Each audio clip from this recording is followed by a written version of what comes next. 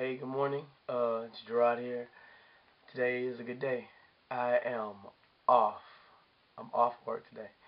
And my boss called me or text messaged me this morning and was like, call me when you get up.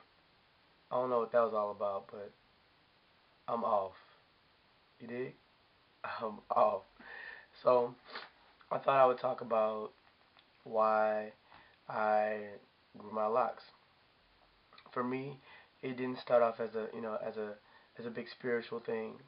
It didn't start off as, oh man, I want to look so different. But I felt like I wanted to do something to my hair that fit my personality and fit my lifestyle. And I was tired of getting haircuts, going to get edge ups and things like that every other week, and I wasn't keeping up with them, and I started looking raggedy, and even though people say that you know, oh, you look so much better with short hair, you be the judge. All right, I don't know, but anyway, I I started with a little twist, and I had them done for me the first time. So after that, I started retwisting them myself. But to me, it's like I mean, this may sound corny, but it's like a way of life. Like it's like the way I wear my hair. It's not like I don't necessarily you know have to put on a do rag every day. Sometimes if I want to look fresh, I might wear a wave cap to bed if it stays on. Um, but it's just cool to wake up. I might run my fingers through my hair, get up and go instead of having to brush, constantly. Now, so I didn't grow locks because I'm lazy, but it just seemed to fit my personality. Like when I look at them, like they don't look like a lot of times people will say, "Well, you need to get your hair retwisted because they look rough." But to me, it's like, man, this is me. This is who I am. I'm fuzzy. I'm fuzzy, but uh, I'm not really fuzzy. But you know what I'm saying? Like, so my locks are fuzzy, and but I started to think about just like the strength of a man and just what it looks like. I'm not saying that you men with taper fades are weak, but it just when I see men walking around with long locks, it to me it just exudes this strength and this confidence in a black man. A white man. I've seen some white men with some pretty bomb locks. You know what I'm saying? But it is something something about the presence of a man and a woman. I see them with long locks. They just look regal. You know, and I've heard stories, and of people saying that Jesus had locks.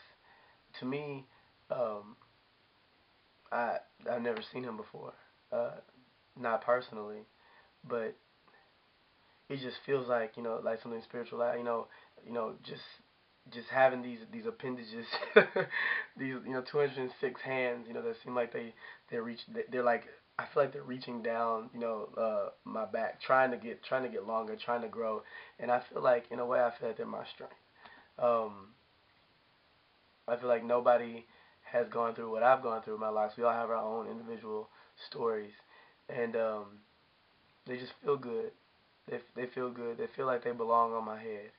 You know, I don't know a lot about the Nazarites and things of that nature, but I do I do feel uh, like you know they feel good on me, and so I'm just rambling really, but I didn't grow them because I wanted to look cool.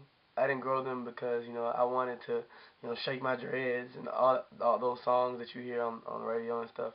Like, that's not me. Like usually when I see people, they be like, "Oh, you got some nice dreads," and I'm not even gonna get into the whole dread versus lock words stuff like that because to me, um, I know what I have on my head. I call them locks.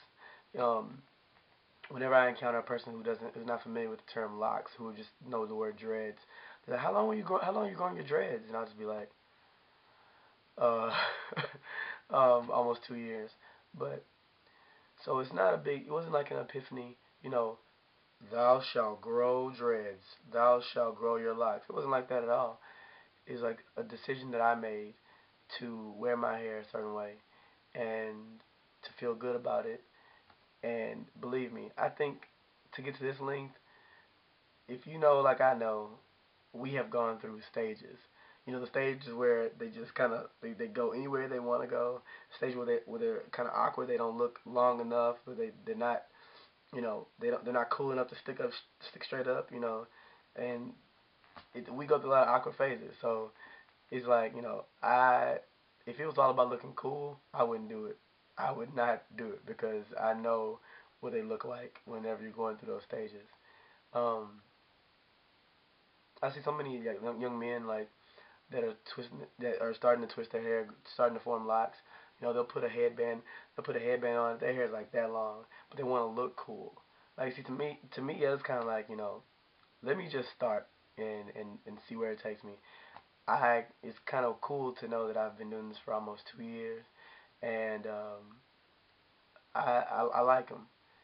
I think that they are very much a part of me, just like my fingers. Um, uh, yeah, I don't know where to go with that one, but I've run out of things to say. I will say that a lot of times when someone sees my hair, you know, they always want to touch it. Oh, can I touch your locks? To me, it's almost like saying, you know, can I hold your hand? Because I don't, there's not like a wig. You know, it's not like, you know, oh my gosh, like it feels like it's a part of me.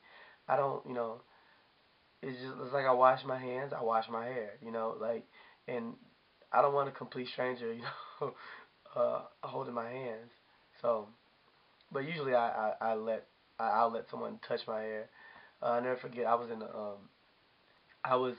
in a library studying for a test, and this girl comes up to me. She was like, "Oh my gosh, can I can I touch your dreads?" And so I was like, but before I could say yes, she'd already put her hand in my head, and I was like, hmm. She said, "Oh my gosh, they're so soft. They're not hard." And then she put her head down to my head, and she smelled my locks. She goes, "And they don't even stink. They smell like gummy worms."